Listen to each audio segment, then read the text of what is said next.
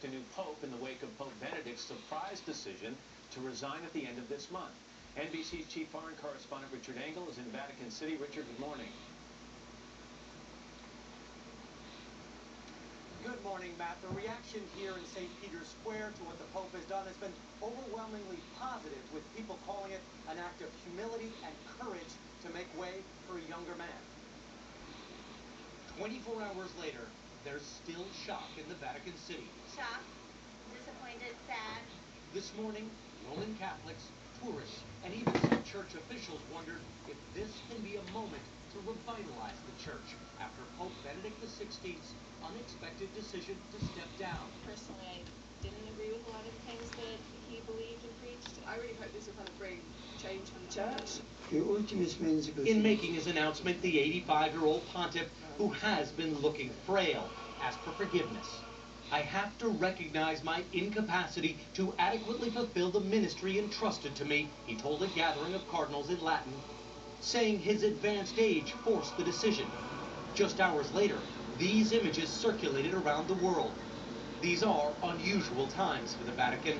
The last time a pope abdicated under similar circumstances was more than 700 years ago, experts say, Celestine V. Pontiffs have been reluctant to leave so they don't send mixed messages or contradict the new pope. There's no role for an ex-pope. In the last few hours, the Pope's brother spoke. It's possible the new Pope will ask for his advice, but you notice that the aging process impacts body and soul, and he thinks that a younger person is needed to deal with today's problems. Although there's no evidence to suggest a motive other than old age, the Pope's unusual departure has left some wondering. Should be deeper than what we've been told at the moment. Pope Benedict will eventually move to a cloistered monastery in the Vatican, officials say, praying and reflecting. Very low profile. Italians say his age and the weight of scandals, especially revelations of sexual abuse by priests, may have gotten to the scholarly pontiff. Bets are already being placed on who will lead the more than 1 billion Roman Catholics when the Pope steps down at the end of the month. The Pope will not take place in the conclave to choose his successor. Vatican officials hope a new Pope will be in place by Easter, Matt. Richard Engel in Vatican City this morning. Richard, thank you very much. Father Robert Barron is the rector of the Mundelein Cemetery in Chicago and an NBC analyst. Father Barron, it's nice to see you. Good morning.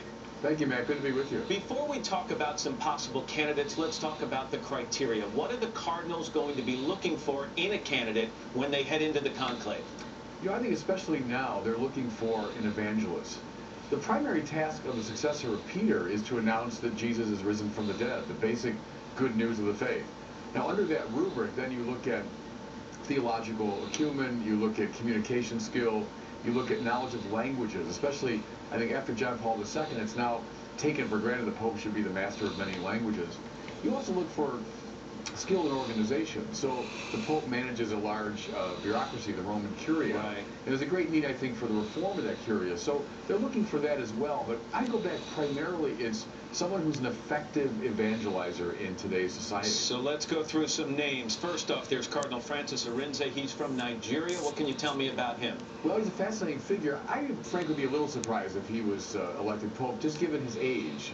Pope Benedict was 78 when he was elected, now is resigning because of old age, and Cardinal Arinze is already 80.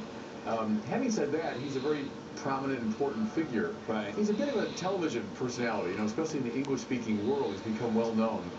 Very articulate, a charming, funny man. He was also involved in the interreligious dialogue for many years, which would make him an attractive figure in many ways. Let's stay in Africa, and Cardinal Peter Turkson is getting a lot of attention. He's 64, so age not an issue there. What do you think his chances are? Well, I'd say they're fairly good. Again, a very impressive figure. Educated a bit in this country, so he speaks perfect English, has a sense of the international church. He's also the head of the Council for Peace and Justice, so very involved in economic and political issues. Would lean probably a bit left, at least in terms of you know, the mainstream view of economics and politics. But an attractive figure. Many are saying, why not a pope from the third world?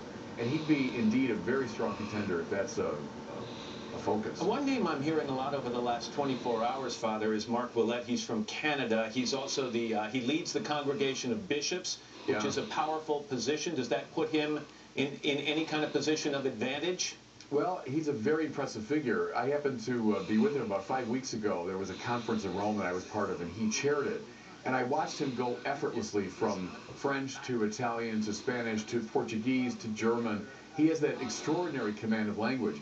As you say, as head of the Congregation for Bishops, he would know most of the bishops around the world, have a real sense of the international church. He was also a seminary rector in Colombia, so he has a sense of the Latin American church. He's an impressive figure indeed. And, you know, a lot of Americans are sitting there thinking, what about one of our own? What about Cardinal Timothy Dolan from here in New York, who joined us on the set yesterday morning?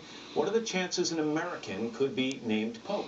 I'd say they're slim. I'm a huge fan of Cardinal Dolan. I think he's the best evangelist, certainly in the English-speaking world today. Talk about someone that leads with a joyful announcement of the gospel. He's also the president of the United States Conference of Catholic Bishops. He's a man who's widely respected. I mean, who knows what the Holy Spirit's going to do? I think it's a slim possibility that an American would be elected simply because we're the lone superpower in the world, and they're probably reluctant to give the leadership of the church to an American. Having said that, I mean, he's a massively impressive figure, and if my first criterion is right, evangelization, he's the man. All right, a lot to think about in the coming weeks. Father Barron, always nice to see you. Thank you very much.